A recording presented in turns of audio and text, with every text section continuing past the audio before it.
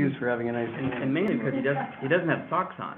And, I did shot work. It will be 50 some degrees today. Yeah. All right, so I think we've got the intros. What we wanted to do, if I missed you, please, speak up. What we wanted to do is, we wanted to go sort of top down, and I always enjoyed having the ARS, outlook perspective, and now they've added Papyrus, which has a tech, focus. So that'd be nice if you could sort of set the stage for the discussion and what you're seeing, because what we've seen, different wins, right? There's been this, a lot of babies maybe being thrown out with the bathwater. It's really a flight to cash flow, and so some have taken a hit. I'm curious what that means for Series E all the way down. But if you could set that stage for us, then I'll let you, if you want to share your screen. Of course. And, there we go. So I guess the best way, I know we've sort of talked about a couple of these issues in the past with, a lot of the people here. So I guess, hold on, let me just share my screen and then I'll talk to it. So what I would say is that I was last week, I was in Denver, meeting with the management teams at Liberty. So, it's John Malone, Greg Maffei, Mike Freeze, who runs Liberty Global, and Volin Nair, who runs Liberty Latin America. And so I think a lot of the discussion was around, especially with Dr. Malone on the economic side, was really around just sort of how the market's changing, the public markets especially. Inflation is here to stay. It might not be 6%. Stephen can tell you much more about this than I can, but it might not be 6%, but maybe it's 3 to 4%. And we've sort of seen a move in, the 10-year Treasury up because of that. So the question is, how do you invest in the public markets accordingly? And, I think what we've sort of realized is it's sort of a twofold barbell approach, right? We have a positive view on the cloud through a couple of our ARS strategies. We're invested in, Google, Microsoft, Amazon. And so we think that those are obviously the businesses that are quality, they have real barriers to entry, and the number of workloads going into the cloud is still sort of increasing or accelerating. And so we think the free cash flows of those businesses and the growth that you're getting through them is sort of here to stay. They all put up somewhere between 37 and 45%, or 53%, I think, for Google Cloud revenue growth. And so we think, paying 12, 15 times EBITDA for these sort of stable quality revenue streams still makes sense even here. And then on the other side, sort of the other end of the barbell, what we're trying to do is we're really trying to find the businesses, like Mark said, that have real free cash flow. One of the things that Greg Maffei said was, you're basically trying to pull the hype out. And so there are so many businesses in the last, couple of years that have really, SPACs especially, right, and some of the businesses they've acquired have just been, businesses that haven't generated real ROIs. And I think our goal is really finding the businesses that we think are kind of off the beaten path and have, kind of great ROI characteristics, because they have real technology, they have real management teams, and when we sort of underwrite where we're buying the stock today, we think we can make multiples of returns into the future, because these aren't well-known businesses. So again, back to the Liberty meetings, when we were talking about, broadband growth, clearly with 4K, 8K video, the numbers you're seeing out of the cable companies of what consumers are consuming in the home is pretty astounding, right? And I think we all know COVID accelerated that. And so the thing that Dr. Malone was saying was that, you still have to think about technology obsolescence. And he mentioned LEO satellites by name, and I know it's a discussion we've had in one of Mark's Tuesday meetings, but we're invested in a company that they have sort of a legacy satellite fleet that's declining about 5% a year, but we're buying the business at $24, and that legacy satellite fleet is generating something like $5 in free cash flow per share, right? So we're buying this legacy asset at 5 times earnings, 5 times free cash flow, and then they're building this LEO business, and that LEO business is now fully funded. We've looked at the architectures of all of the LEO constellations. We think this is sort of the most interesting one with the best architecture and will generate the highest returns on invested capital. Again, they fully funded it. It's not going to fully launch because they're building it right now. It's not going to fully launch until 2024. So you don't start to see the benefits of the cash flows in that business till then. But I'll give you a little bit more detail. Hopefully I'm not overcomplicating the situation. But basically, this was a private company, and it was 2/3 owned by a public company. And then what happened was the other shareholder of the private satellite company, they owned 1/3 of it, and they wanted liquidity. So what they did was they merged the public entity with the private entity. And so this has it didn't go through the straight IPO path. It has no research coverage right now. I know Goldman and JP Morgan are sort of kicking the tires on it. So we think that's one catalyst to it. But the point is, it's so undervalued because people just don't know it exists. And there was some weird index selling that happened in this name because of the way the merger happened, and they dual listed in the US and Canada. So anyway, long story short, cheap, really good technology, very good management team, totally underfollowed, and fit sort of some of the secular themes that we believe in, at ARS, and, kind of validated by John Malone, who I would argue is probably one of the smarter, capital allocators in this industry. So, that's kind of just a flavor for the types of stuff we look at and how we're essentially trying to do things a little differently than buying, except for the, 3 companies I mentioned with the cloud exposure. We're trying to do things very differently than other people. A couple of people on the call mentioned fintech. So again, baby thrown out with the bathwater. We are invested in a public company. The stock's down 70%.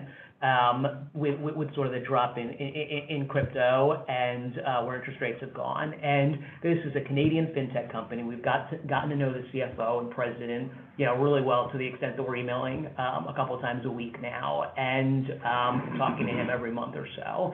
And so this business, they bought 40% of basically the Coinbase of Canada. And then they bought a piece of a crypto exchange in Canada.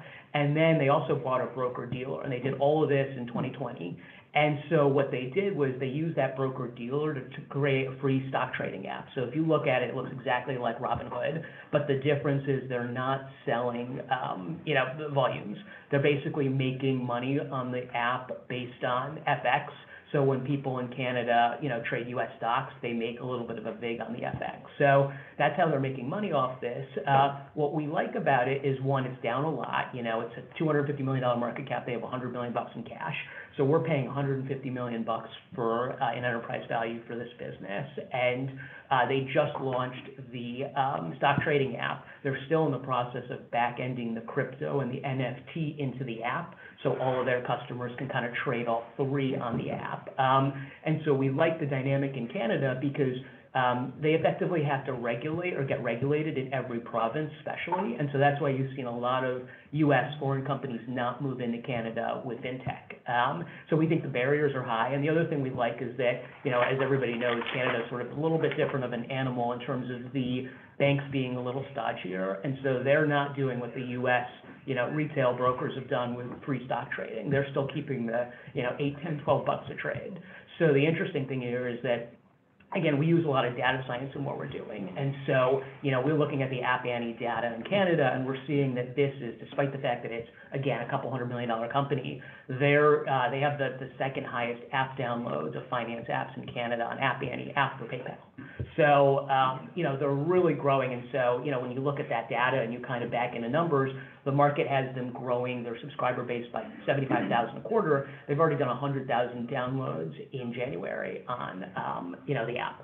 And so the point being, this is the kind of business that we want to own. I was on a call that one of our sell-side brokers put on with Gemini, with the president at Gemini yesterday, and he was saying they raised money at $7 billion. Canada's not the size of the U.S., but if these guys are doing the exact same thing, they have the credit card or the debit card that pays cash back in crypto, so they're sort of doing the same thing. Yes, the market might be 1/10 of the size, but Gemini's raising money at $7 billion. I don't know why this company isn't worth $1 billion plus when it's trading at a couple $100 billion. So, these are the kinds of opportunities we're looking for in the public markets.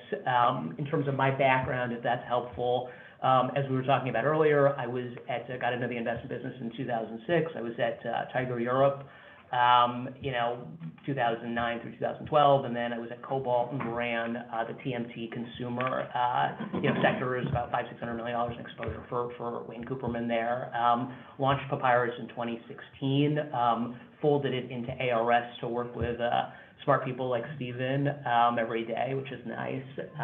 So that's kind of a nutshell of what we do, where we're seeing the value in the public markets. Again, back to Liberty, Greg Maffei was saying, you know, there's a lot of hype, right, in these markets, like I was talking about earlier, but if we can find those babies thrown out with the bathwater, like I think we have, where the satellite company's down 50%, you know, the fintech company is down 70% from the highs. So, you know, a whole portfolio of those we think will outperform. And, you know, we have an investor who came in late last year, and this is somebody, you know, I've grown up in the same town as me. You know, he owns kind of a copper smelting, steel fabrication business, and he had told me that he was putting money in just because he doesn't want sort of exposure to the high growth stocks at ridiculous valuations and the FANG stocks. And so that's kind of the type of investor, and, you know, Old Boss put in money a few months ago on the same thesis. So that's sort of the types of investors I think that this strategy appeals to, where we can hopefully get the upside of, you know, the last few years of technology and kind of get that technology exposure, but, you know, do it in a way where we think the risk reward is better. And obviously we're doing it with a lot more diligence into the businesses we're buying than sort of, you know, buying the names that move the index, if that makes sense. But that's, yeah. Because I know that ARS does these 6 transformations, and Yeah. which play into what you do, but Mhm. if you were just to get some themes that you see, so sub-themes of that you think we will see playing out across all asset classes in tech. Yeah, I mean, it's funny, I'm writing our quarterly letter on that exactly right now and kind of listing them all out, but I think one is obviously digital acceleration, right? You've seen that you've seen that in the cloud, right? You've seen that, like, you know, Satya Nadella was talking about in you know, factories. You're seeing more automation, one, because it was accelerated in COVID, just because, you know, they wanted to keep people out of factories. You're obviously seeing that with business processes. You're seeing that with the consumer, right? Even with streaming, the average consumer uses so much more data streaming than with linear television. So cord cutting really boosts the value the cable companies get from a broadband perspective. And so you know, we own Charter, for example, at, you know, 12 times free cash flow, buying back all their stock with free cash flow. You know, $650 stock, we think they do $150 in free cash flow per share in 4 years. So, you know, you're trading your big business, trading, you know, very stable, very predictable, secular themes that we like, trading at 4 times free cash flow a few years out. You know, on top of that, you know, we think that, you know, fintech is here to stay to some extent. You know, we're still getting our arms around to the extent to which crypto and NFT and sort of that trading is, you know, stimulus money versus what's long-term and what's sustainable. Obviously, we think, you know, the blockchain side is more sustainable. And so, you know, that's another area, again, by this Canadian fintech I was mentioning. You know, another area where we see value, same thing in overall data in terms of DRAM and memory. We think that, you know, businesses that are oligopolies like memory are, you know, somewhere where we think companies are trading at 12-14 times earnings and growing with real price rationality. So those are kind of a few of the themes that I think we're playing. If that answers the question. Yeah. Any other questions? Nitin, can you just touch on, there was some interesting comments out of the meeting about inflation and deflation pressures on pricing, and I think that's a fascinating area to just lay out since inflation is such a big topic. Yeah, so I think our view on some of that is, you know, supply chains are out of whack right now. We think that abates in the next 9 months to a year and a half. You know, we think the chip shortage abates in the next 6 to 8 months. And so, you know, our view is kind of similar to exactly what John Malone said. You know, we're at the 6% plus inflation level right now. If that drops to 3 or 4%, We think that's a little bit more sustainable. That probably means 2.25% 10-year. The issue, I think, that we're looking at, though, is that we see energy inflation as a little bit more persistent. But aside from all of that, we think things are gonna come back to normal to some extent. And we think multiples, again, probably of the high growth businesses, some of that gets sucked out into the market, especially as the Fed tapers. But, you know, we think that, again, these businesses, like some of the bank businesses, some of these other businesses I told you about that have lower multiples, we think there's real value in them. So that's kind of our view on all of that. So before we move from big picture, any questions on themes that?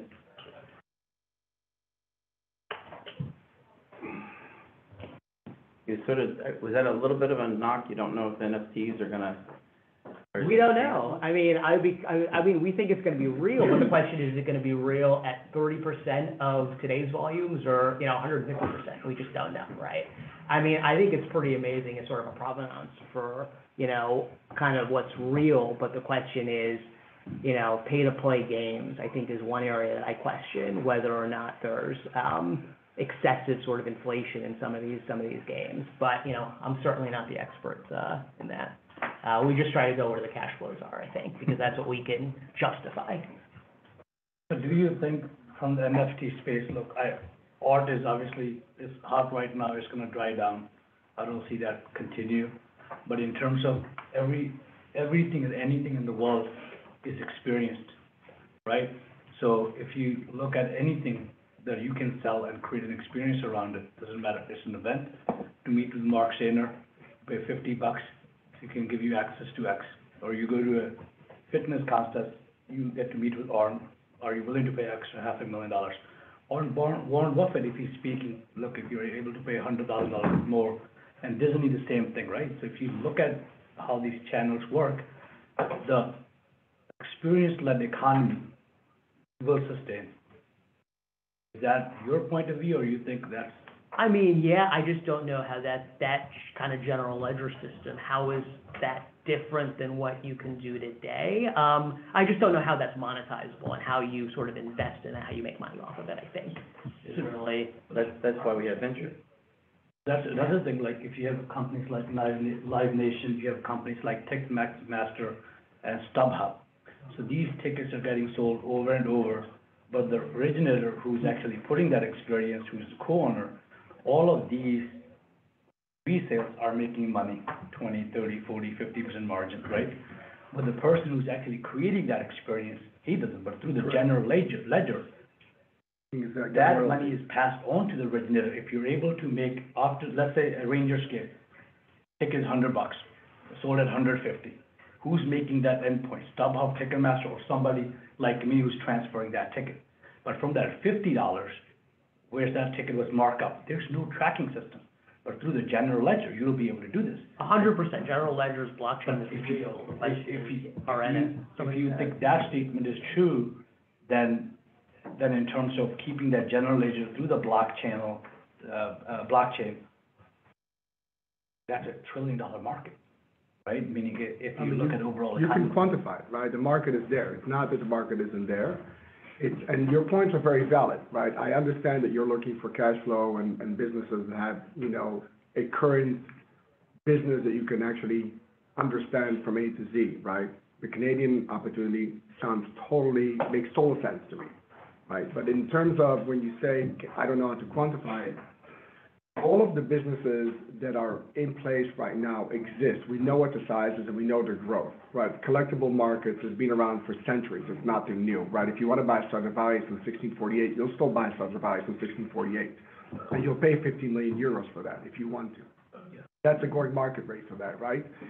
That's not going away. And there's going to continue. And since there's the cash availability is growing, it's not decreasing, you're going to see more and more people putting money into these experiences. Now, when it comes to the gaming aspect, or it comes to ticketing, right?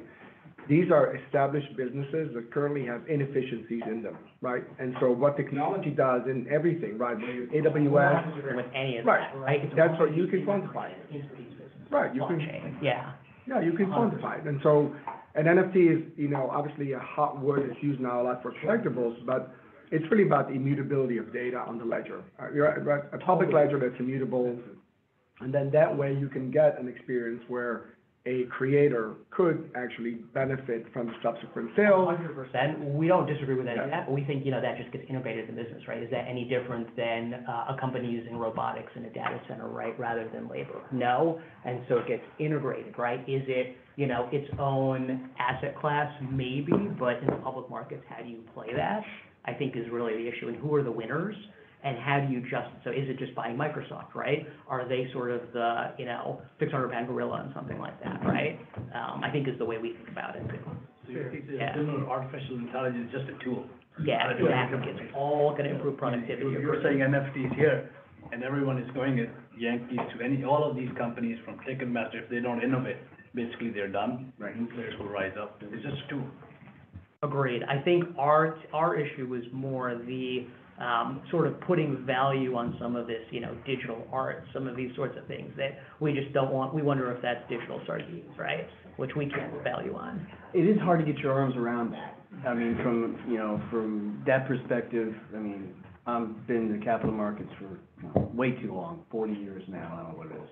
But it's like, okay, you got this amazing piece of art, okay? And I'm not a collector, but I'm just from a layman's perspective.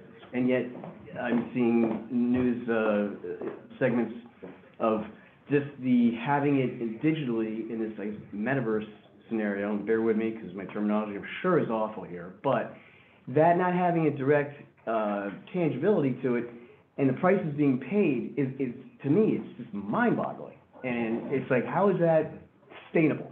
To the point of the discussion.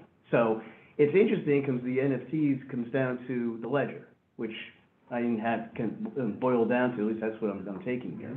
So that, I think, I agree. That's going to be just something that evolves and will be sustainable. But the metaverse and the experience, I agree, it's kind of like hard to get arms around it from a consumer-based scenario.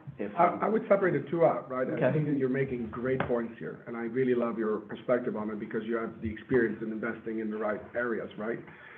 The art space of NFTs, I think that you need to kind of block it off and separate it because there's a tremendous amount of momentum in that market, and it's fueled by simply a very cash-rich target audience that just are doing it because they know they can trade really well. Okay. Right? They come in, typically, there are about 80,000, what we call whales that have 1,000 Bitcoin or more. And those people are really good in identifying, something at like 0.1 ETH and then simply reselling it and creating momentum for themselves, right? Sure. So that's where the momentum is coming from. And because, if you look at the total number of crypto wallets in the world, there's about 400 million, but nobody actually knows. There's not a single human being, including myself, that can actually tell you how many human beings are behind those crypto wallets. It could be 100 million, it could be 50 million, it could be 100,000. Nobody really knows. I've heard that. The estimate is that it's probably less than 100 million. It's certainly less than 400 million because people have multiple wallets, right? And so we know that as more people come into it, there's going to be new money coming into the space. So there is a belief that while it's incredibly hot right now, it's not stopping. The feeder pipe of new people coming on and trying it out is so big, and the momentum is so big that even if any of those big holders, the whales, pull back, the market has enough momentum to sustain itself and grow. And there's new creators coming online. I would separate out that because it is a speculative market, right? And I think that the businesses who are in that space have an absolute viability because even though you and we still like to read the Sunday paper. I'm 47 years old. I like to read my New York Times physically. You just have to look at the newspaper from yesterday to see that, again, a whole bunch of, titles have been shut down. Not because we don't like to read them, but because, unfortunately, the younger people don't even think about reading it physically. Yeah. So the metaverse experience, which I'm separating out from everything else, while crazy to us, it really is crazy. Even to me, it's crazy. Okay. For my son, my 8-year-old, this is his life. He lives there. He doesn't live where we live. He lives there. And so the whole metaverse experience, as much as unrealistic for us because we just are not living in that space, for them is a very real thing, and it is continuing to develop. And imagine the following: you and I are incredibly comfortable in going to Amazon.com on the app and buying stuff. I mean, I'm sure that you and I have been members of Amazon for at least 20 years. They know everything about me, everything, right? Imagine a different way of shopping Amazon. Imagine actually being in the store in the metaverse and buying stuff from Amazon, right? That is what the metaverse is. It's taking the 2D experience that you and I are so familiar with and taking it into a real life experience for them. So where the problem with metaverses are, and this is going to be the real war, is between, Meta, which is Facebook, right? Microsoft, Amazon, any of those are creating their own metaverses. There's going to be they're not going to be interoperable. And so the question is, are you going to be part of the Samsung metaverse world and the Apple metaverse world and nobody knows. And that's going to be a challenge. But like anything else, there's always space for multiple platforms. Clearly we see it now, right? With multiple platforms, owning the market, there is space for that.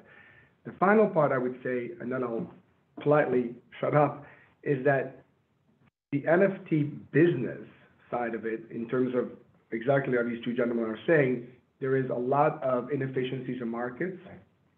The technology of blockchain, which he's not disputing, nobody's, I think, disputing that, and the technology of a immutable data set that you could change, but I know you changed it, right? So anybody can change it. That's not the issue. It's about knowing who did and when they did and what they did. That creates a whole new set of capabilities for companies who are currently struggling in certain areas, either in product safety, maintenance, recycling, you name it. So you can go through the entire product life cycle and see all the problems along the way. And I think that that's where there's a lot of opportunity. So I would separate all these three out. That makes sense. And then you can maybe get a better sense of that. That makes a lot of sense, thank you. I usually don't like people dominating the conversation, but I like it when you dominate the conversation. I'm gonna shut up. Please, we got to meet, Thanks for bringing all that up too. anyone from the Zoom have I think anything but. Comments or orders questions? gonna die down. There's only so many transactions you can do. anyone at home? I'm Home. not trading crypto apes anymore. Home's not the right word.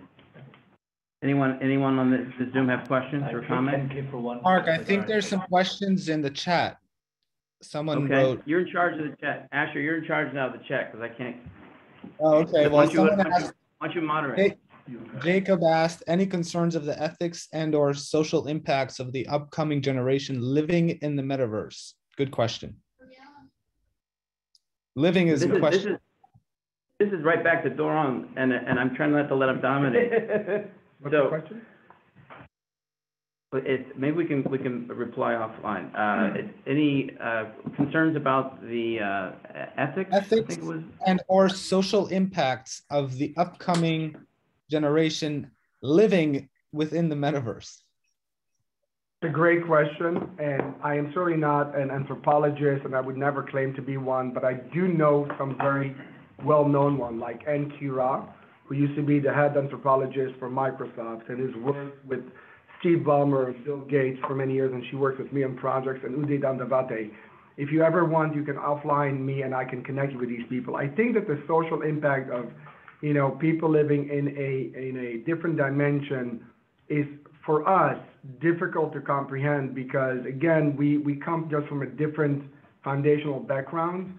I think that the new generation doesn't necessarily disconnect from the real world. They just integrate it, and they have multiple experiences simultaneously, and they feel very comfortable, it seems, from what I'm hearing and what I'm seeing, they seem very comfortable in coming in and out of those experiences and being able to then have a conversation with me while still being inside. So I think that, again, for you and me, I think that I don't know you personally, but I like to read a book, right? I enjoy that experience. That to me is my metaverse because I am going into the writer and I'm experiencing what the writer is trying to tell me. I think that it's just a different way of that experiencing, feeling that experience. It's not better or worse, it's just different. Let me segue onto that, Asher, if I could, over to Don Burton, because he's been investing in education, because I think that's definitely that dimension here, and I feel like Phil Donahue with a Mac.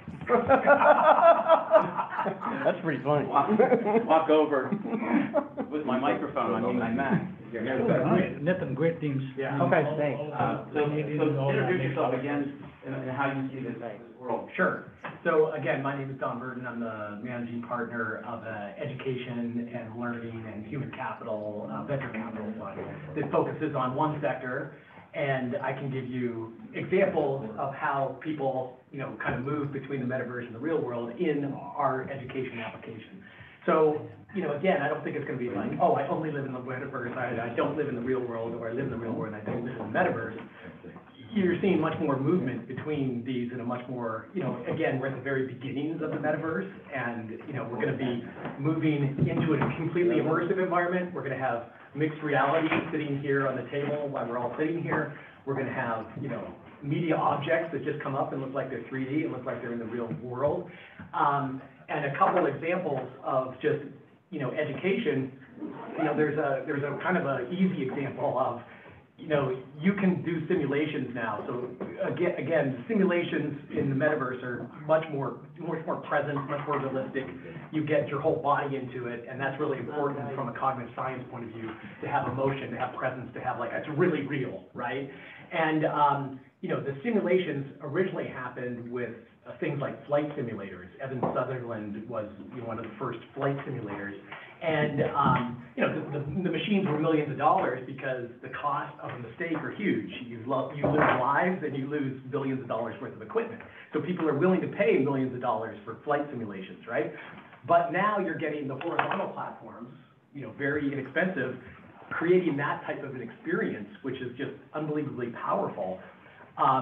You've got an example of like a race car driving simulation, digital metaverse simulation, where the person drives and trains in the metaverse and then goes out and beats NASCAR and Formula One racers without ever having raced before in the real world. So this is, it's kind of a simulation of the real world, and they can go out to the real world and be a competent performer in the real world.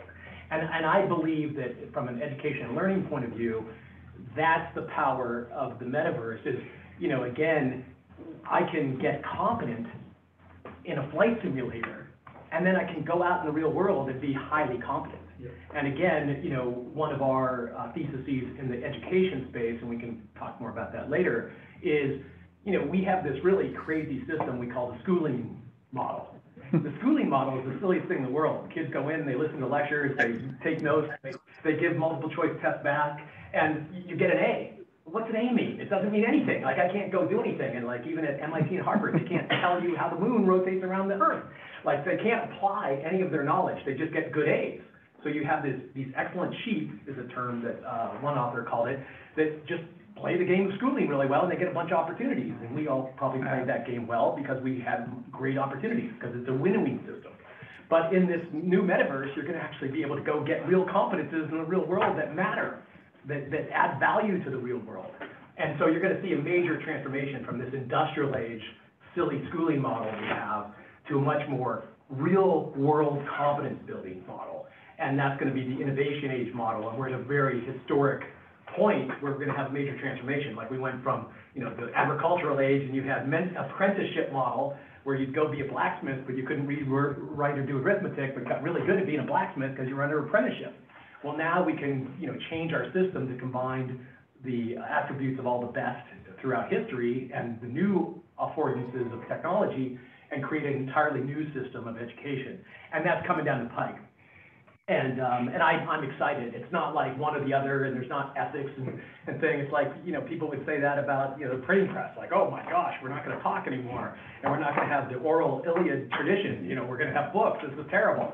Well, no, we just adapt and adjust, and we take, hopefully, the benefits, and anything can be used negatively or positively, and hopefully, as a human species, we just figure out the best positive uses of all this stuff. And I can give another example of edgy learning, which is a kind of a Web3 thing where they're using tokens and DAOs to make it much more engaging for students to kind of dive into topics that they care about. And it's a really great use of, NFT and token and crypto type of technology in the education space, where it takes a great experience that already exists, like an experience that already exists, but now it pumps it up with more like I'm an owner of this experience, and when I contribute, I get paid back more. So I want to be in this environment instead of another environment like Facebook where I don't get rewarded for all my participation. So basically, it's just it's one innovation and it's a layered tech stack, and people are still going to create better experiences, and the people that create better experiences win in certainly the education and learning space. So that's my quick take So on good. that. I should like record you. Thank you, that's very. Sure. There you go. So you want to be Phil Donahue again? Well, no, since you've got the microphone, so, we all wanted to figure out how to invest now in these themes. As it relates to blockchain and related, as sometimes with cannabis, I like fund of funds. I like specialty funds, and you represent one of those. I think you're an interesting way to play education across the space. Yeah. But what theme, just, give us one theme that you think is gonna be most transformative in education. Yeah, I think that if we take, taking a step back and looking at all the asset classes that you can invest in, we talked about public markets and private markets, and we had a good description overview of the public markets by ARS. And in the private markets, I think, for the last several years, venture capital has been by far the best performer in the private market and continues to be such, the best performer of all asset classes. And what you see is Kauffman Foundation has done a study that, on average, specialty domain expert VCs do much more than horizontal kind of, I'm going to invest in everything, all the opportunity type of VCs, right? So domain experts get better returns on average than horizontal investors. And again, our space, our sector in DC of education, learning, human capital, or human flourishing, because you're going to have a totally reconfiguration of this sector, because it's not like you go to school and you're done and then you're just going to work the rest of your life. You have to continuously learn forever. You got a new skill, you got to upskill, you got to reskill. That happens throughout your entire life. So this sector is just going to go through this amazing transformation in a huge fundamental way. So it's not like one theme, like, Web3 is going to affect the education sector. It's like, we need to rethink what experiences we give everybody, not just from birth, but through adulthood. We give them really crummy experiences in this thing we all think of when we conceive of education. We think, schooling. Well, no, that's a crummy intervention to get someone up a competence curve. So, this sector is going to be totally historically transformed, and, we are the best bettors in this space. Like, we have an amazing track record, and so, again, VC best asset class, specialized people, best performers in that asset class. This sector, unbelievable upside, and I have slide decks that show the kind of TAM of a transformation of the education sector. Amazing sector that's going to go through unbelievable transformation, social impact, wealth creation, and by the way, we've been in it longer than anyone else, and we're the leaders in the space with the best performance in the space. So again, we have, we're a seed fund, which is the best alpha. We talked about the barbells. Get them at the beginning when there's a lot of judgment, because, I've been a serial entrepreneur in the education space. I was a cognitive sciences undergrad. I've been investing for a decade plus now. We know this space unbelievably well. Actually, I have a follow-up to that question. Actually, yeah, go ahead. Yeah, thanks. So, hi, Erin Michelson. I'm with Summary AI. So we work in the higher education space. So we're very interested, obviously, because we quantify social impact and culture. And as we're looking, do you know specifically what companies are working in this space and what colleges are using Web3 assets right now for community building and for student engagement, specifically around student engagement? Yeah, I think, the metrics that everyone would be measuring right now, I think, are trivial metrics. You go to a college and what do you learn? There's a lot of data now that, the college analytics, CLA, whatever that stands for, college learning assessment.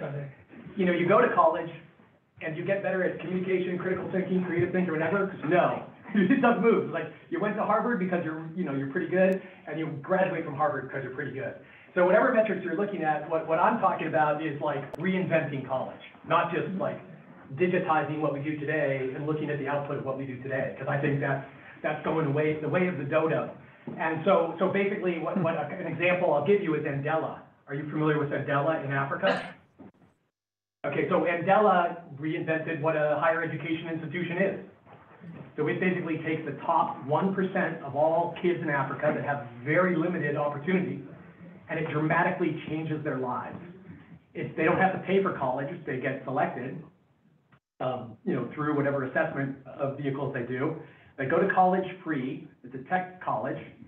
They basically train for as minimum amount of time as possible, and then they get placed at Facebook, Google, IBM, Microsoft, and they do real projects as part of their training and part of their college experience. Facebook, Google, and all those guys are paying for college. They're not running up $80,000 worth of debt per year.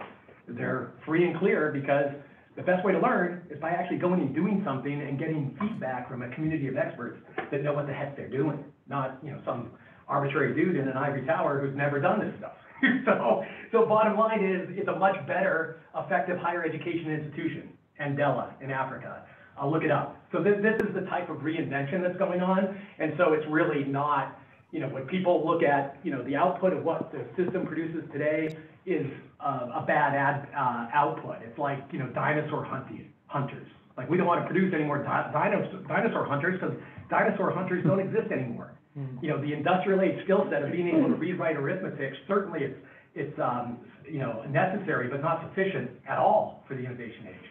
So we need to reinvent how we conceive of education and what are the outputs of education, what's the process of education. All that is up for grabs now. And again, the pandemic has accelerated all these trends and intensified the debate about what kind of experiences are we actually giving students, learners, and oh my gosh, what a horrid thing we're doing as a civilization across the globe.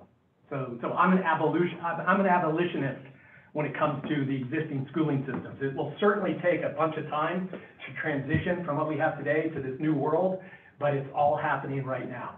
And I'm an abolitionist. I don't want to reform what we have today. I want to reinvent what we have today. Yeah. So that's the difference. Whatever metrics you're looking at, they're crummy metrics. Any other questions from the chat, Asher, since you're in charge? Poor Asher. No.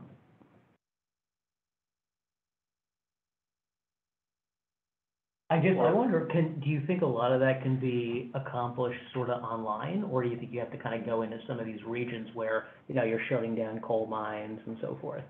To actually evangelize people? I think you'll see quite an assortment of types of implementations of the new model of education. Certainly now the stats are pretty much in, the research is in. You can get effective results online, completely 100% online. So it's just as good. I mean, think about your in-class experience, sitting in a lecture getting things. It's like, I can do a lot better job 100% online than what they're doing in physical classrooms today. But hybrid models are really good, meaning if you're in a community of practice, I've got a blog series on Medium that I write things in.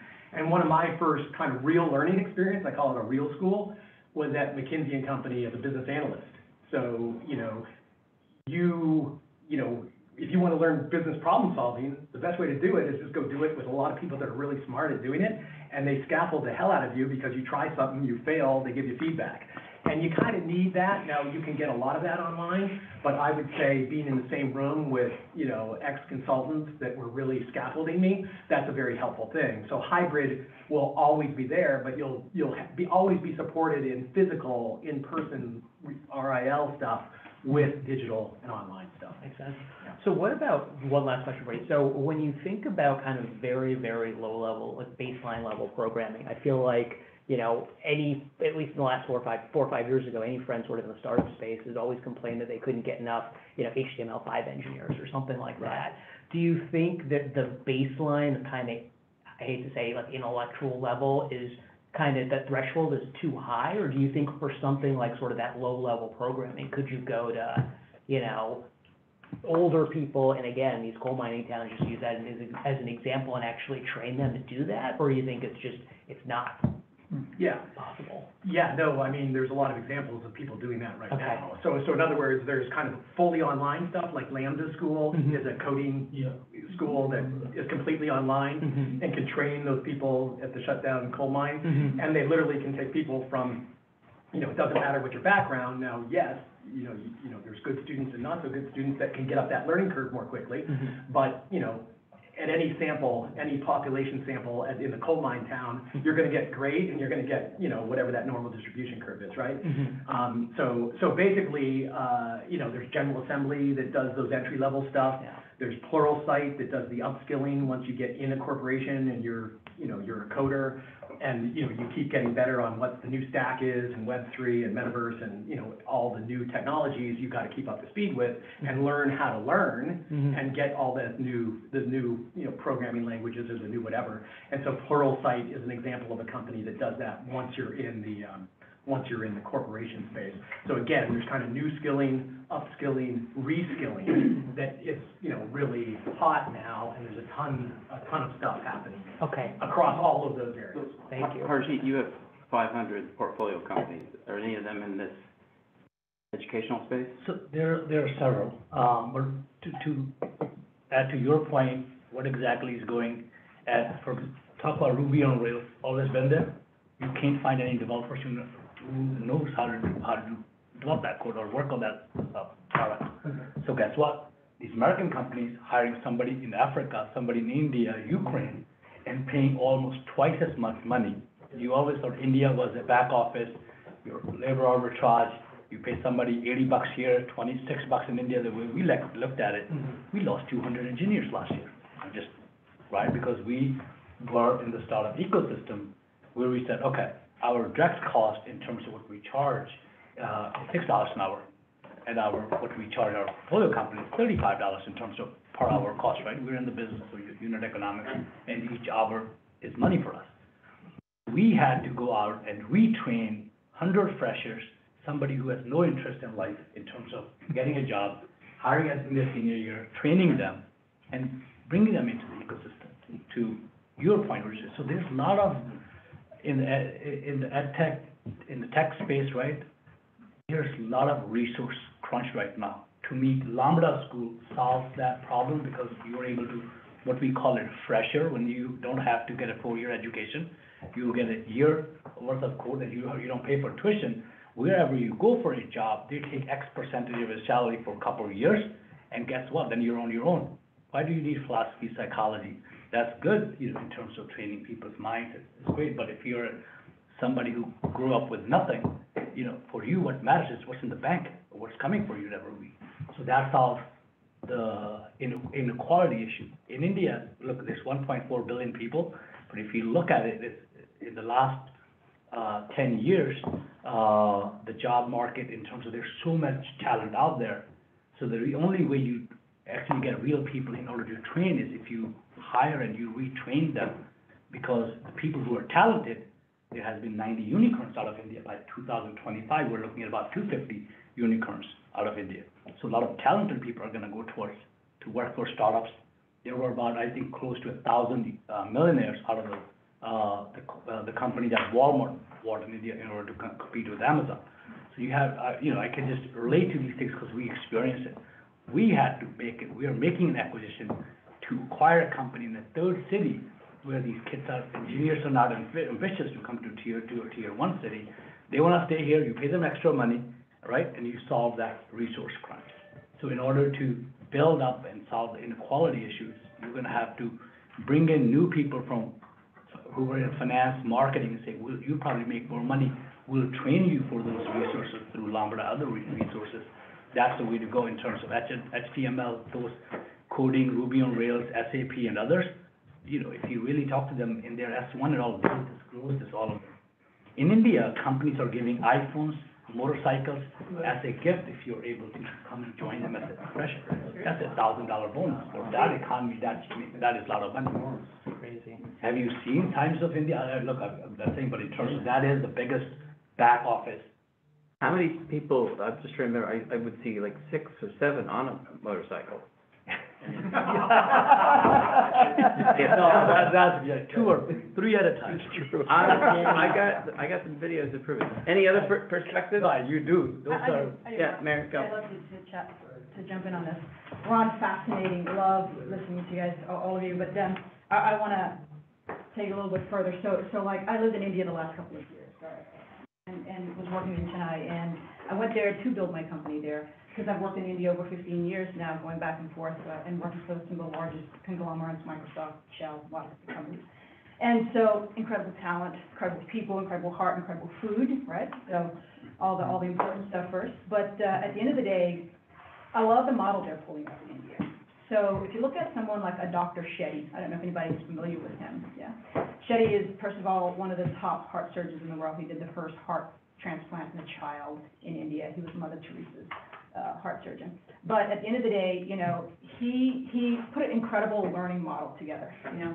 Just kids don't have to go to school for 4 or 8 years to learn how to become good doctors, right? And so what he's doing in India, because number one, they can't afford it, right? And this model he's picking up, he's bringing it now into the Caribbean, and what he's doing is he's taking kids in rural areas, because anyone who knows anything about India, majority of the people, even though 1.4 billion, still live in very rural communities, right? And by the way, Leo, right, is going to help transform, Nitin, what you were talking about earlier, the ability to help learn online, right? So finally, we're getting to places where we couldn't reach technology-wise simply because we didn't have bandwidth there, right? And so now that's going to create even more, and Starlink, you know, all those big guys, they're going to change the world and help us to continue to do that. But what they're doing, and Amref is another big company in Africa, right, that's doing this, is they're creating the opportunity to pull these kids in, young kids, because doctors know to get in front of disease, you gotta catch it early. So they're building centers where they're just starting to take kids in and teach them who are interested in learning that part of that, in that industry, just to do simple triage work, right? Giving them the basic tools to get in front of, you know, diabetes is a huge disease, right, for example, in India, right? So get in front of some of these diseases that are out there that are truly taking over people's lives, right? And so they're putting boots on the ground, and they're building little educational centers, right, where they're going in, and they're not building it from scratch. They're just taking over buildings and going in small little buildings, what we would consider a shack to walk in, but they're going in and they're teaching kids, right, and they're teaching them, and they're also in places where they can, teaching them online. And so they do just that. They teach them online for a period of time, and then they bring them in to like Shetty's place in, whether it's in Bangalore or whether it's in one of the larger cities, right? And they bring them into those hospitals, and they give them that opportunity to kind of get that hands-on, right? Because I've said since the 2007, I think, when I went to AvNet, I remember one of the ladies were complaining at one of our executive meetings that kids coming out of college don't have enough common sense. They don't know how to, you know, when we grew up, we knew how to just make it happen, right? We had to wear 5, 10, 15 different hats, right? And we just didn't have a problem with that. Kids even then, you know, had a problem with that, and they didn't want to do too many things. Well, that's because we didn't give them a chance. You know, we always kind of had millennials, so I'm pretty fond of that younger generation, to be honest, much more fonder than my generation. And so, but we've got to give them a chance too. So the key to being able to pull those people in and put them in a scenario where you give them a bit of education, and then you bring them in and you give them some hands-on capability, it really gives them an opportunity to figure out, is this for me, right? Is this really for me? Because how many kids go through, get an education? I know people with 6 degrees, many degrees of the thermometer, and they're not doing anything. They got a degree in physics, they're a PhD, and they're doing IT program management, right? So give them an opportunity to figure out what they want, you know, to do, and then from there, they can expand, they can figure out what is that long term. I think one of the biggest problems we have today as well is we don't give them a roadmap, right? And we don't talk to them about what's important to them, you know?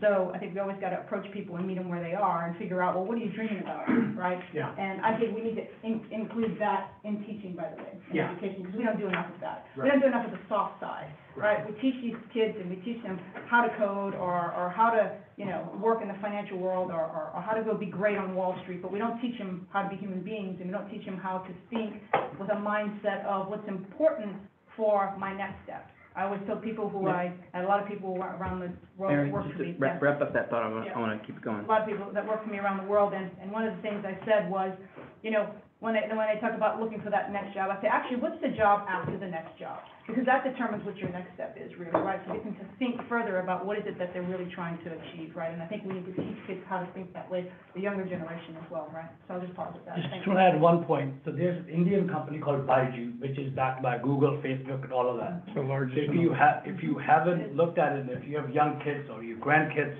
look, my daughter has been learning coding for about $10 an hour, and she does it on a Saturday, about 8 classes, and just look at their package.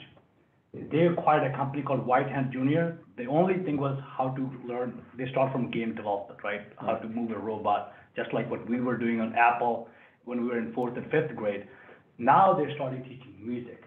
Just think about that. You have an instrument, somebody on the other side, okay, play these notes, this is what you do, you follow instruction. We were a blackboard economy, now we're becoming a digital economy, where we're instruction-led economy. So things are changing faster than you and I can. Well, it wouldn't be a meeting, hold that thought.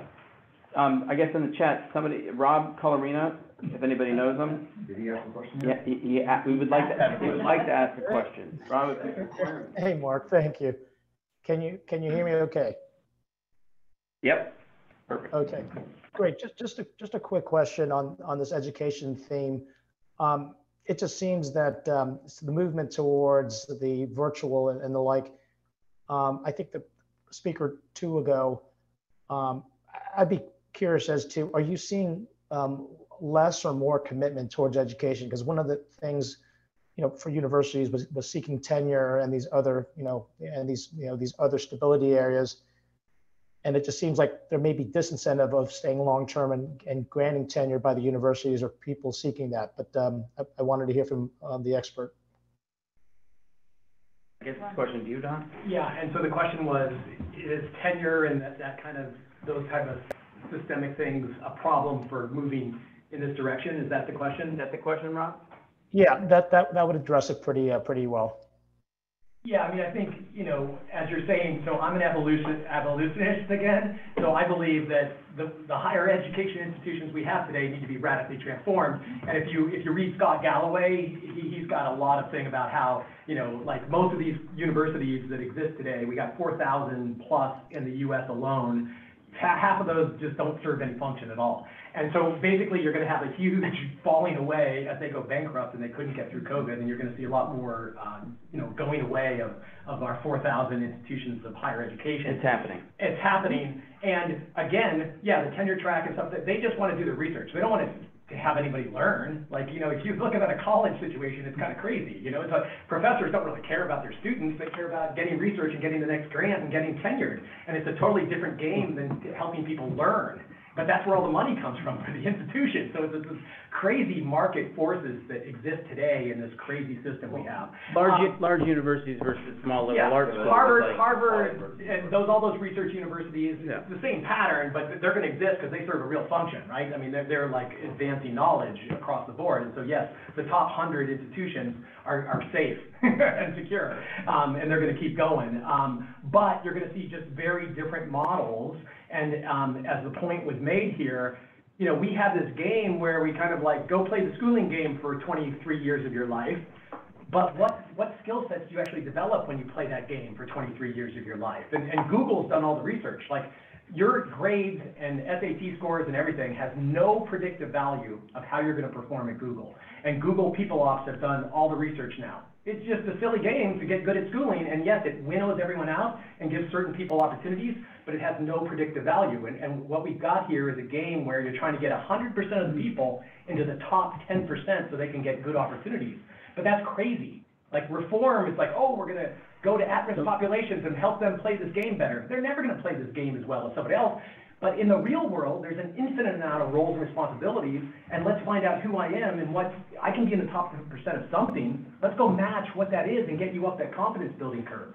So to the point of being able to look at music, looking at coding, looking at robotics, let's get kids out in the real world instead of in this crazy artificial game called schooling, and then see what they're interested in and see what they're competent. And the more passionate you are about something, the more confident you're going to get. Passion is a more important predictor of how you're going to get confident and whether you're going to be in the top 10% or not than other factors. Grit and passion is a really important. So do you agree reading and writing are the two most skills out of anything in terms of wherever you go in life? Yeah, so reading and writing, absolutely critical, and you can teach them in 100 hours once I'm ready. So that's the whole point. Like, you look, talk to teachers like John Gatto, wrote a whole book on this. Why are we holding them for 23 years of their lives when I can teach a kid how to read, write, and do arithmetic in 100 hours? So we came in to talk about we came in to talk about investing, but we went down a specialty rabbit hole. But go ahead. But it's important. Before I share my reflections, did anyone saw the Super Bowl, Jeff Bezos advertisement for Alexa? Not yet?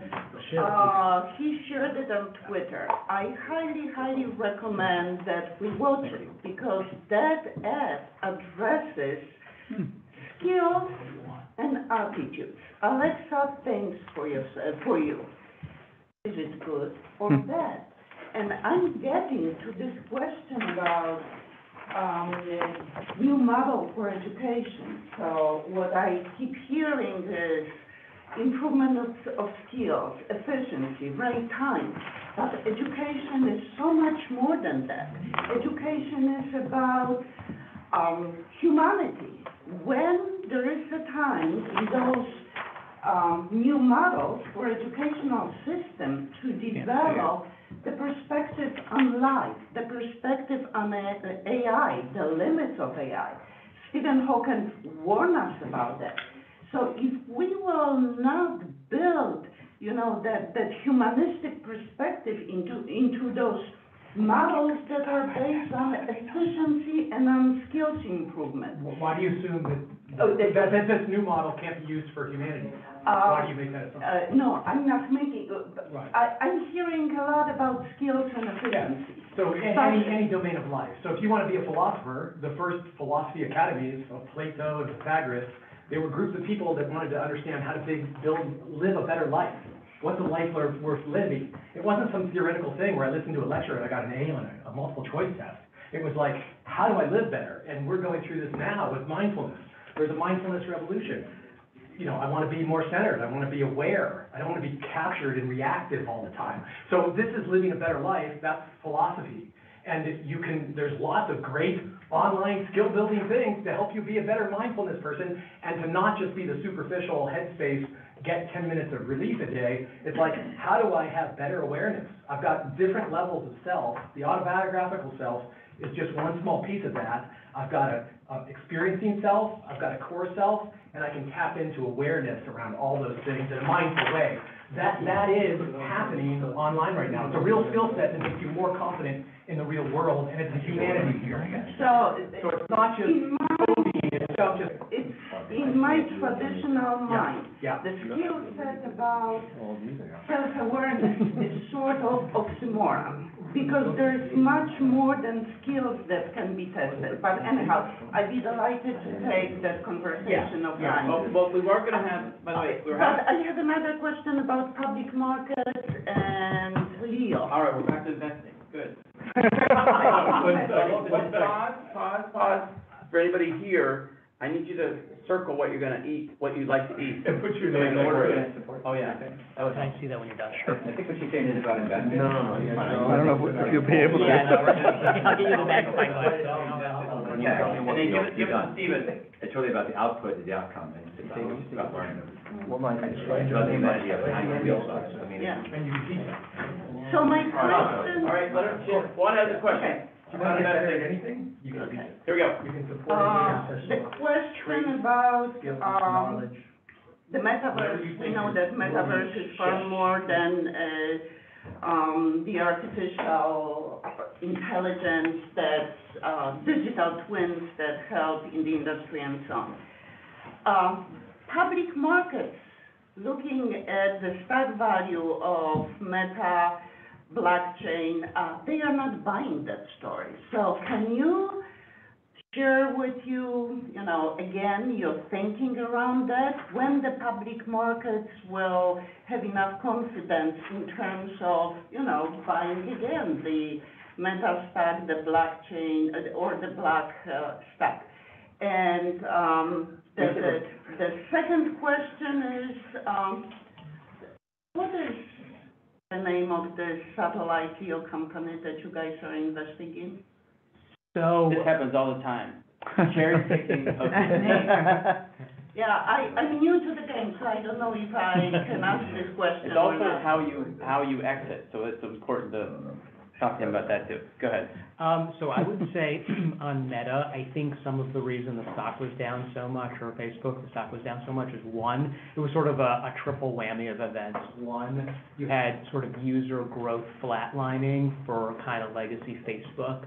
Two, you had this issue with Apple changing what's called their IDFA, which is, you know, the ability for an app to target an individual. So, you know, you're on your iPhone and, you know, for them to know your sort of age, your location, all of that stuff, Apple's kind of shifted that a little bit, and that's why Snapchat has had these, you know, crazy moves on the same thing. And not to digress, but part of the reason Apple's doing that is because that helps them kind of shift more money onto their own advertising platform, so people go to them and spend money with them rather than with the apps themselves. So we'll see if there's any antitrust issues with that. But aside from that, so those were the two, and then the third was the $10 billion that he mentioned spending on Meta. And I would say I don't have a good answer to the question in that I think it really depends on when that revenue starts to come to fruition. I think Oculus revenues are still so low. You have to get the tech better. You have to make, you know, the goggles more ubiquitous so that, you know, Steve and I were talking about this a month or two ago, right, about, you know, are our phones going to shift to, and you brought it up, right, are our phones going to shift to all of us just using these goggles instead of going on Zoom at some point? And I think the battery life, all of those things need to get better, but it, you know, probably ends up happening, and to the point you mentioned about the holograms too, you know, all of that's kind of the meta. I think it's just too early to tell who the winner is, but I think like part of the process that we have is we really like only investing in the right management teams because we think that they see the next thing and they sort of, you know, reinvent the business. And I think something like we're in Dish, to give you one of the names we're invested in. And so we think Charlie Ergen kind of saw 5G years ahead of everybody else, and he started buying spectrum.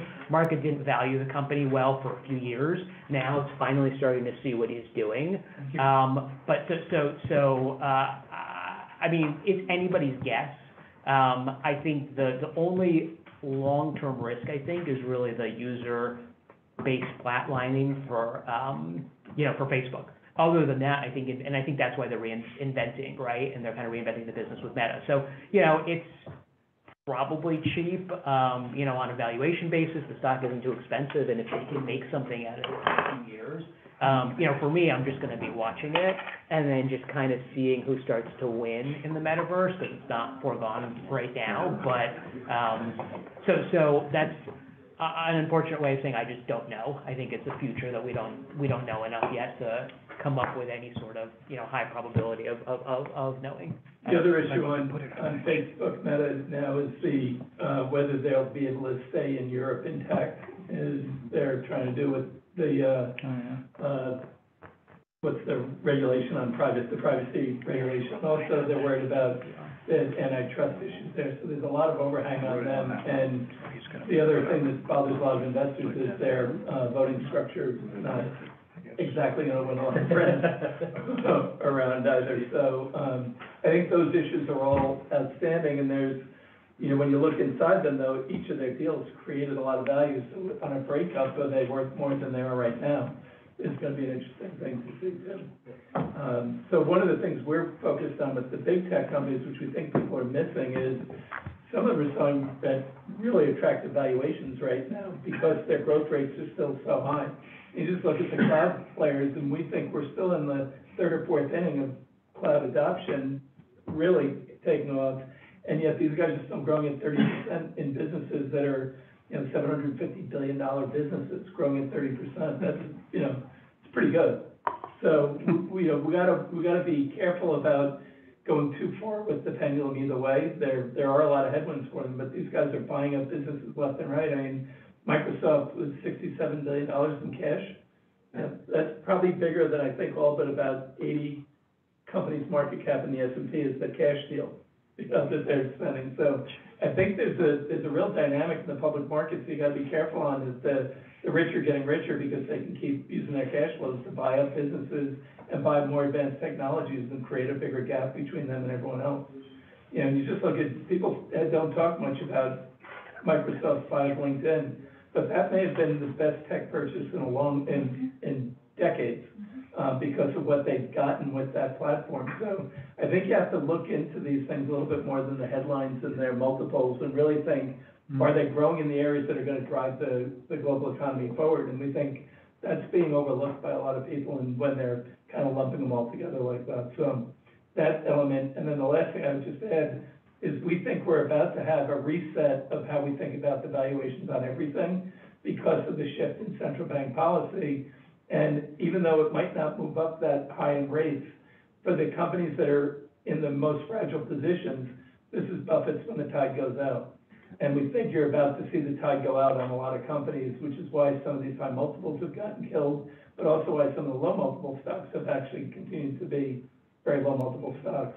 So we think that across private, public, crypto, all asset categories, you're gonna have a different type of hurdle for returns that's gonna make this a different environment. So I think that's one of the things that we're trying to balance off right now, how we look at these guys, because it's easy to paint them all with one brush. Steve, on that point, I'm curious if anybody's feeling that we've seen on a couple of our, actually, I think one of the investors that was looking at you, really excited, perfect investor, but they just got crushed in the public market and their portfolio, and they can't invest in the privates just now. You know what I'm talking about. I'm just curious if we're seeing sort of a drying of the venture LP base a little bit. Is anyone seeing that because of changes? Well, part of that is also because they got hit so hard, they're now looking to those as possible opportunities instead of an 8 to 10 year lockup fund. So it's working both ways too. I think they're worried about the capital drying up for the next round. I think that's the real issue that's at play when you change the cap table, the cap rate. You have a whole different set of what the view is of future earnings. And if you're not making that adjustment now, you're gonna be screwed. So we think that that's what's slowing down all asset classes. You'll see some shifts in demand that are gonna just be, people are gonna be a little more circumspect.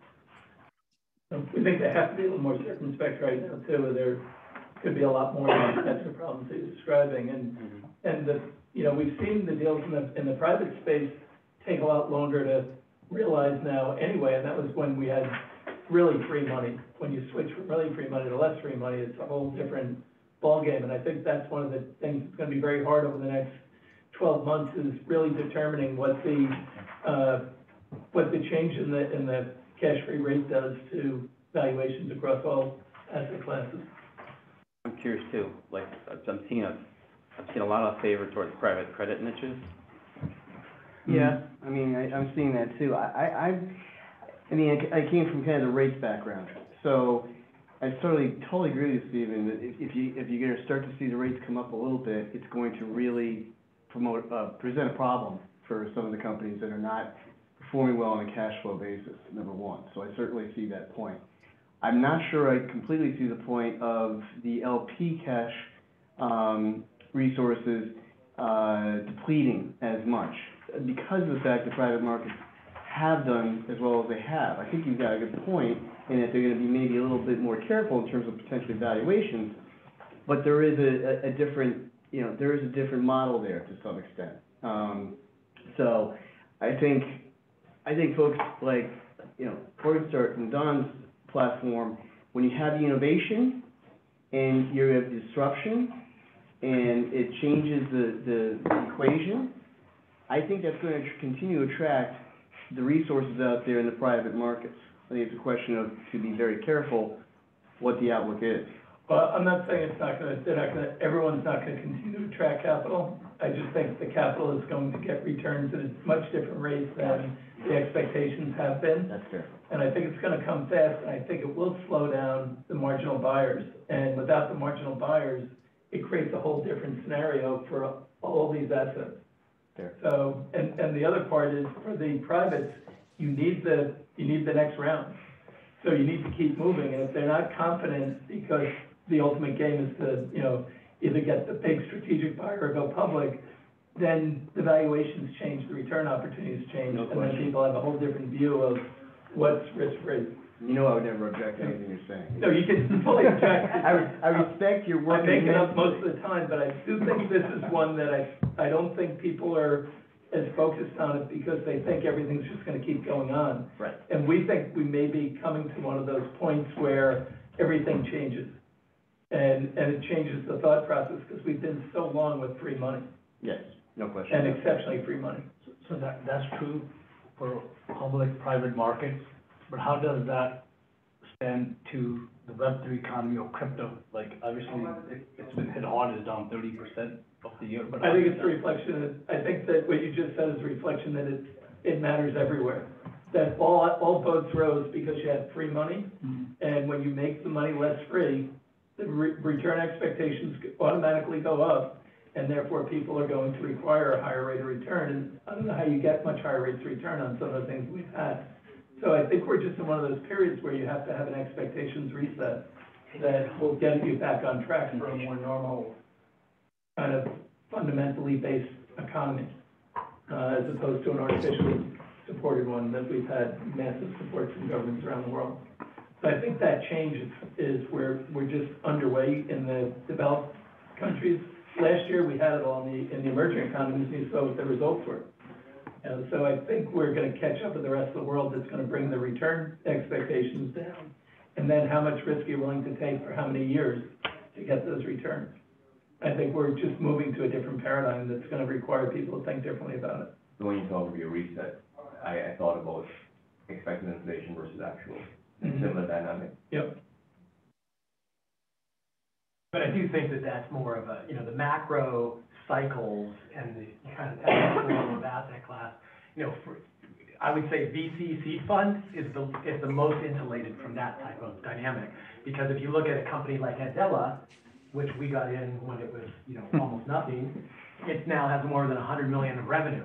Now, sure, markets might be 30% off or whatever, but that's okay. You went from 0 in revenue to 100 million in revenue. You've created a ton of value, and you'll get rewarded for that value. My first venture fund has a 50% IRR, and I see that just going up because of the disruption that's happening in the education space. And so the seed area is probably the most insulated from these bigger macro trends, simply because we're making judgments and bets on companies that are going from 0 to 100 million. And it doesn't matter what the macro is doing. Once you do that, you've created a ton of value. If a company's going from 0 to 100 million, you're right. The environment, liquidity won't matter. But it's for the ones that aren't doing that, which are the bulk of the ones that are invested in. Yeah. So I think that it's that issue. It's not the ones that work, it's the ones that don't. But that create it's the problem. the seed phase, if you get a good investor in the seed phase across the entire class. I'm making the argument across the entire class of seed venture capital investing, that's more insulated. Yeah. from that type of stuff. Because it's all on the idiosyncratic risk of the company. On a portfolio basis. Yeah. But if the whole world's resetting, I don't think it really matters at that point, though. And all the valuations are gonna be reset. It can be insulated, so it's less of a reset, but it's still gonna be reset in our view, because you can't change the whole cap rate structure and think it's not gonna impact all assets. Yeah, no, I think it'll actually help the seed class, because my prices will go from 10 million as an initial investment down to 3 million as initial investment, and my returns will look better because they're still going from 0 to 100. If you come to Ohio, that's right. Especially those seed funds like Ohio. You have another question, Wanda? You had a three-parter? Okay. Any other questions from those on Zoom? Who's on? I know Jim Hawk had a question for you, about, but he's left. I think our Zoom has shrunk, but, the question was, the Indian gamification company, what was the name? Hazara. Nazar, They went public? Nazar. NAZAR, yeah. Okay. Stephen, Stephen Jones, you were asking about Tigers. Did you have you're still there. Do you have an opinion on how you, differentiate, or how would you compare? Or is it not an or? What do you mean? Like us versus? Stephen Jones, you wanna maybe restate your question? Sure. Yeah, this is a fund that's out, has been raising money for, I think, about 4 months. It's pretty much invested at this point. And for whatever reason, they went to JP Morgan and now Morgan Stanley to raise money. Primarily, you know, it's Tiger Global, so it's their primarily, early round investing, I guess, round A, et cetera. And, I think you touched on some of, I guess, what I'm weighing. Does it you could say values are down, and they've actually written it 20% from, whatever, the last 6 months in terms of maybe company values. But does that trickle through to, kind of the early rounds, or does it not? Is it just noise because you're really hunting for the unicorns, and the unicorns, are going to be unaffected by a 20% reset. So, go ahead and invest and, disregard the noise and, focus on the longer play. So it sort of crosses over some of the comments that have been made, and I'm curious if anybody has any opinion on that, or if anyone else happens to be looking at it. But I'll pause there. Hopefully that makes some sense. I'll just make a quick comment on the VC asset class. So what does get affected is that, the barbell has been, go put money in a pre-IPO later stage stuff. So what's been happening is a lot of money has gone into companies right before they go IPO. And they're expecting a big pop. Yep. And what's going to happen when you get that 20% correction or 30% correction is those funds and those investments will not perform as well. But yes, the early stage will not be affected by that still, but you have to be ready for the longer game. It's a 5 to 10 year game as opposed to a 2 or 3 year pop with your money. So if you want exit value and liquidity, playing that other end of the barbell will get affected in the VC space. The late stage growth, right before IPO, that'll be, I think, affected for sure. And look, I would say it's a very, very smart group of people. It's an amazing process, right? You're not going to go wrong with Tiger from that perspective. I feel like I learned a lot when I was sort of in the building. I would say it's so big though that, right, you're making a bet on. You're basically making that exact bet. You're making a bet on the cross-section of all of these potential unicorns and their valuations in a few years, right? You're not, doing what, 361 we did with Ohio and Jack, where you are, finding these small kind of companies where, we're a lot more nimble. But, again, that said, you're investing with the smartest people in the world, I think, for what that's worth. If you look at what Tiger Global has done in the last decade, if you look, I think PitchBook, there was a chart how they started investing in early stage companies. Like you would think companies sitting here, they were competing with deal flow with Squares of the world in India, but Square had like a 5-year head start. They're investing in more deals in India, and the return is much higher. A lot of their company in India has IPO'd that they invested earlier. So you look at India had 40 unicorns. They were involved with almost 25, 26 of those companies. So it is a process-driven organization. You can't compare, your money to Tiger's money unless you're giving them money. It's a different scenario. Tough to get into Tiger. Tough to get into Tiger because they have $21 billion. Right. SoftBank put together $100 billion, and we know what happened. It's a process-driven organization, and fundamentally, they have proven that thesis out, that these are the companies that we want to get in, and this is how we're looking at it. We're not going to give somebody a blank check, and that is paying up. Tiger and the rest of the world, they're different from Squares of the world, they're in a totally different class. If you look at how many unicorns there are, and just look at these things, look at these companies. Somewhere in Africa, somewhere in Mozambique, where who would I wouldn't think about investing. Yeah, that's a good point. Thank you. Any other, That's good color. Thank you. Is there a tech angle to cannabis? Since someone brought up cannabis, I'm curious if people are still on the phone, and is that, I guess it's more science, so you probably don't include it as tech, but I'm curious. I'll just throw it out there. No. I mean, there's different kinds of tech. We have a fund that does tech and cannabis, for example, L2 Ventures. We all got in on the weed mat, well, not we all, but some of us got in on the weed mat secondary, which we haven't really talked about secondaries here. If you can get an 80% discount on something, and you have a good shot. And then we talk about, actually, we haven't talked about SPACs, right? We got these blank check SPACs that maybe with some return capital. So yeah, there's definitely some tech. It sounds like someone else wanted to talk about tech and cannabis. I just wanted to make a comment. So in New Jersey, New York, what happened was they were selling merchandise like T-shirts, and these T-shirts were very, very expensive. Then in return, they were giving you 1 ounce of marijuana in return. So wait, say this one more time. This was interesting. You know, obviously you can't sell legally, right? You have to read in between the laws. And this was in the news. I think it was at 1010 or CNN, or I read it somewhere. Okay. $100 T-shirt. Exactly.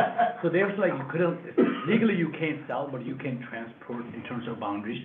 So what they were, you can buy merchandise from them. In exchange, they were giving you these marijuana for gift. So New Jersey and New York, these regulators came very harsh and like cut it down. They didn't find anybody, but this just happened recently, like within the last 3-4 days. Be a Happy Meal. Now it's a T-shirt with a dime ad. I'm not sure that addressed your question, Steve, but it's an interesting fact. Interesting fact. It was more interesting, my question, so I thank you. Everybody wants to know the name of that. I won't take the credit.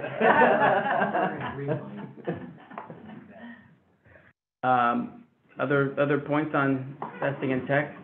By the way, you have an order. You gotta get it in there, but it's called early. Yeah. I'll send you the email if you can write it. Anything else on tech, on the phone, Tanya or Barry? Okay, it's Barry here. You know, one of the things that the discussion hasn't really focused on is the difference between, I'll just say it, new tech and applied tech. And those are vastly two different investment opportunities.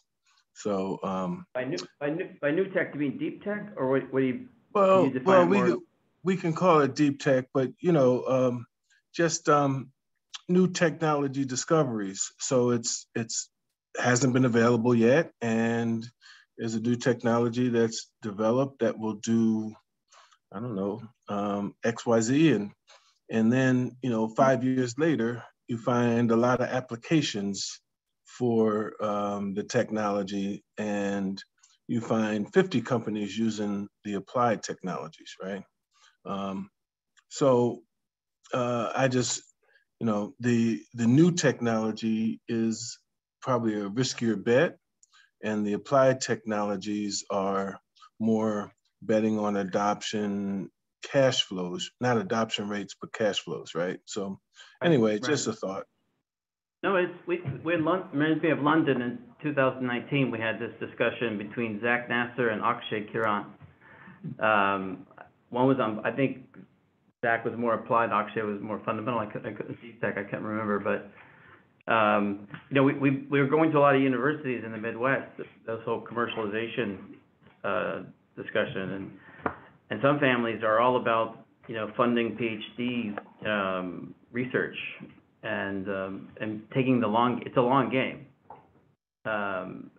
Your friend Byron Alsberg did a presentation in December on deep tech. He thinks this is the time. This is like for deep tech. I just came from Ohio, where Intel's putting a $20 to $100 billion plant, and they're putting $100 million plus into research, as part of their contributing universities. It's gonna be really, it's gonna be an interesting stimulant, there. But anyone have a comment on, and we are going to Ann Arbor for the tech transfer part on, May 5th. If I haven't told everybody, it's April 30th, Buffett, Omaha. We'll do a reception that evening, next morning. Then we're gonna basically drive to Chicago. How? We're gonna go through Des Moines. How long is that trip? It's 6.5 hours, but we're cutting it up. We're doing Des Moines, then we're going to Augustana College, where they have I'm trying to find the application, but it's a prisoner education program that Eric Lindbergh has been funding. And the prisoners don't always have access to tech. And then we go race car driving in Joliet. So we all half day, like we learn, either with a driver, without. So it's like a fun Better get in a building, I'd say team building in a way, 361 team building. And then we go to Chicago, and then we go to the South Side. We're gonna try to do a demo day in the South Side of Chicago, and then come into the Loop, with Winston Strawn, and then do an impact conference, and then we get out of there and to Ann Arbor for the evening, and then, have a day of tech transfer, which is to your point. They're gonna showcase their best babies that are coming out of, billions, have been spent there. So it's gonna be interesting, how we can all connect to that. If anyone wants to comment on deep tech? Yep. Mark, when is that, right? So that's, April 30th is the Buffett's meeting at Berkshire Hathaway in Omaha. And Wanda, I've been running with this. Thank you very much. So quick. It was her idea. And I already booked my hotel, and the reason for that is the prices are skyrocketing even right now. So my recommendation, if the meeting will be in downtown Omaha, on the other side of Missouri, the hotels are cheaper. So I gladly share, where I booked, there are other investors already there. So in the spirit of Warren Buffett, the fragility, or however you want to call it, my hotel, the night is in Western Inn at $180, and downtown is $700. So you may want to compare that. You add to that the cost of the car, but for those who are thinking about attending this meeting, I highly recommend Dance Lane, which is not my forte. Can you just write this in a little note, and then Yes, I'll circulate it? I will gladly share it. Yeah.